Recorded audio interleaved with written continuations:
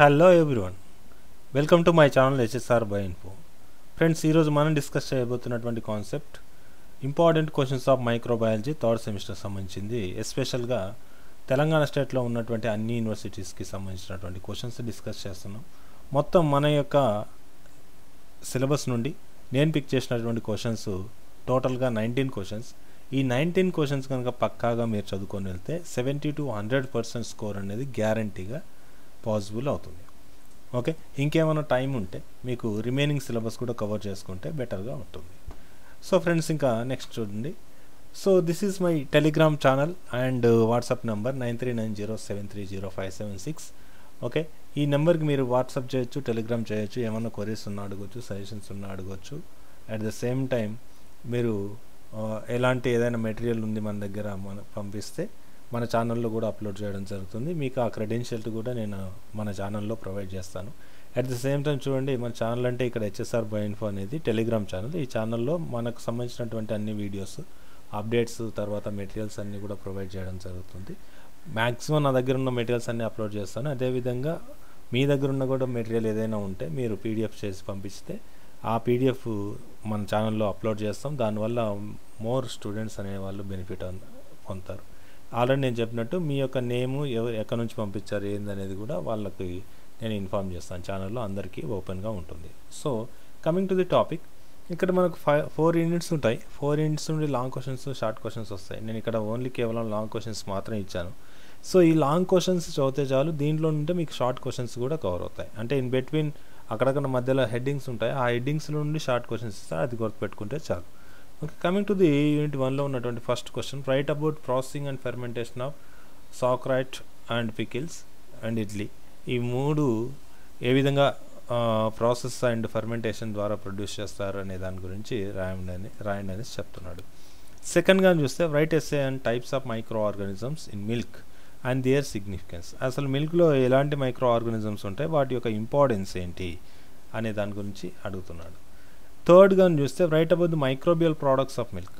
Okay, microbial products, milk యొక్క products మైక్రోబ్స్ని use చేసి produce చేస్తారు. దానిలో కెఫీర్ అండ్ చీజ్ యుగర్ట్ ఉంటుంది. వాటి గురించి డీటెయిల్గా రాయాల్సి ఉంటుంది.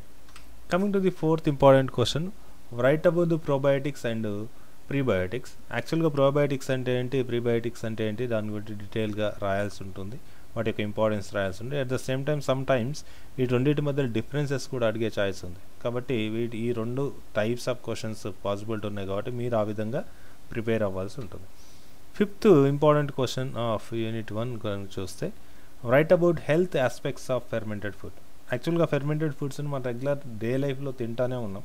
మనకు తెలియకపోయినా చాలా వరకు ఫెర్మెంటెడ్ ఫుడ్స్ తింటున్నాము.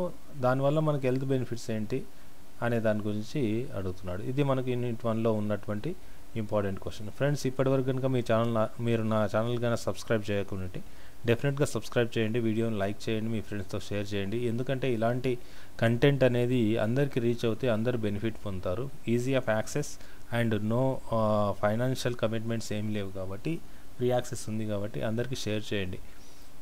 నెక్స్ట్ ఉండి యూనిట్ 2 కనుక చూస్తే, first important question, write about risks and hazards of microbial food poisoning. ఇక్కడ మైక్రోబ్స్ వల్ల ఫుడ్ పాయిజనింగ్ జరుగుతుంది. దానివల్ల హజార్డ్స్ అంటే ఏ విధమైన ప్రాబ్లమ్స్ వస్తాయి, వాటి విధమైన రిస్క్స్ అనేటివి ఉన్నాయి అనే దాని గురించి రాయమంటున్నాడు. సెకండ్ కనుక చూస్తే అంటే next question, write about the importance and functions of quality control. యాక్చువల్గా ప్రతి ఫుడ్ ప్రిపేర్ చేస్తున్నప్పుడు క్వాలిటీని చెక్ చేస్తారు. క్వాలిటీ కంట్రోల్ చేయడం వల్ల ఇంపార్టెన్స్ ఏంటి అనే దాని గురించి అడుగుతున్నాడు. నెక్స్ట్ క్వశ్చన్ చూడండి, write about screening and enumeration of spoilage micro organisms. Okay, ఏవైనా ఫుడ్ని స్పాయిల్ చేసేటువంటి మైక్రో ఆర్గానిజమ్స్ ఉంటే వాటిని ఏ విధంగా స్క్రీన్ చేస్తారు, ఏ విధంగా ఎన్యూమరేట్ చేస్తారంటే దాని గురించి అడుగుతున్నాడు. Coming to the next question చూడండి, write about the food preservation methods and food safety issues. Food preservations చేసేటువంటి మెథడ్స్ ఉన్నాయి చాలా రకాలుగా. అవి మీకు మీ సిలబస్లో అంటే మీ క్లాస్లో ఏం జరిగింది, మీ బుక్స్లో ఏమున్నాయి అనే దాని గురించే రాయండి. అంటే చాలా మెథడ్స్ అన్నీ కవర్ చేయాలంటే కష్టం. At the same time food safety issues, food సేఫ్టీలో ఉన్నటువంటి ఇష్యూస్ ఏంటి, సేఫ్టీ మెజర్స్ ఎలా తీసుకున్నాం, ఎలా తీసుకున్న వల్ల ప్రాబ్లమ్స్ వస్తున్నాయి, ఎలాంటి సేఫ్టీ మెజర్స్ తీసుకోవట్లేదు, ఇవన్నీ కూడా కవర్ చేయాలి. నెక్స్ట్ కానీ చూస్తే, write about methods of quality assessment of foods. Okay, quality assist చేయడంలో ఫుడ్ యొక్క క్వాలిటీని అసిస్ట్ చేయడంలో ఎలాంటి మెథడ్స్ని యూస్ చేస్తున్నారు రైట్ నో అనే దాని గురించి డిస్కస్ చేయాలి. Coming to the unit 3. Unit 3లో right details about water Born pathogenic micro organisms and their transmission అన్నాడు. ఓకే, డెఫినెట్గా ఇక్కడ water Born pathogenic micro organism అంటే వాటర్ ద్వారా డిసీజ్ కలిగేసే ఏజెంట్స్ అనేటివి మైక్రో ఆర్గానిజమ్స్గా ఉంటాయి. అంటే బ్యాక్టీరియా కావచ్చు, లైక్ ఫంగస్ కావచ్చు, వైరస్ సమ్ టైమ్స్. ఇలాంటివన్నీ ఏ విధంగా ట్రాన్స్మిట్ అవుతాయి అనే దాని గురించి రాయమంటున్నాడు. Next write about the aerobic sewage treatment. Actual sewage treatment రెండు ఉంటుంది, ఏరోబిక్ అండ్ ఎనరోబిక్. మనకు ఇక్కడ నేను ఇచ్చిన క్వశ్చన్లో ఏరోబిక్ సీవేజ్ ట్రీట్మెంట్ అడుగుతున్నాడు. సీవేజ్ ట్రీట్మెంట్ అనేది హౌస్ హోల్డ్స్లో వేస్ట్గా వెళ్తున్నటువంటి drain, at the same time ఈ టాయిలెట్స్ నుండి తర్వాత మనకు ఏమంటారు లెట్రిన్ నుంచి రిలీజ్ అవుతున్నటువంటి వాటర్ని ట్రీట్మెంట్ చేసేసి బయటికి రిలీజ్ చేస్తారు. అదర్వైజ్ ఆ సీవేజ్లో చాలా రకాలైన మైక్రో ఆర్గానిజం ఆర్గానిక్ కాంటెంట్ ఉంటుంది, అది చాలా డేంజరస్గా ఉంటుంది. సో దీని గురించి రాయమన్నాడు. Coming to the second one, as usual describe anaerobic sewage treatment అన్నారు. ఎనరోబిక్ కండిషన్స్లో సీవేజ్ ట్రీట్మెంట్ అంటే సేమ్ ఏరోబిక్ ఎనరోబిక్ కొన్ని స్టెప్స్ కామన్గా ఉంటాయి, అవి గుర్తుపెట్టుకోవాలి. ఫోర్త్ కానీ చూస్తే write about the water pollution due to degradation of organic matter. ఇక్కడ ఆర్గానిక్ మ్యాటర్ అనేది డిగ్రేడ్ అవ్వడం వల్ల వాటర్ అనేది పొల్యూట్ అవుతుంది, ఏ విధంగా అనేసి అడుగుతున్నాడు. Next last question, write about the sanitary quality of water. Okay, quality of వాటర్ని ఏ విధంగా చెక్ చేస్తారు, ఏ విధంగా చేస్తారు శానిటేషన్ అనేది దాని గురించి అడుగుతున్నాడు.